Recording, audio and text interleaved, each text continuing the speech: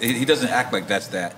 He acts like it's like culture vulture. I believe he uses the word. Yeah, because he's gonna throw a different scenario in it. But Lyor, I don't feel Lyor's a culture vulture. You know, Lyor is just a tough fucking businessman.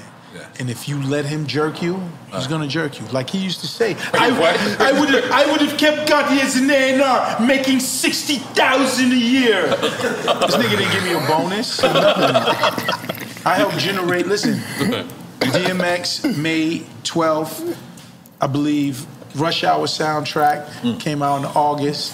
Jay came out in September. And then the nigga was so greedy, we need another X album. Could you do it? And we threw it together in like 2 weeks.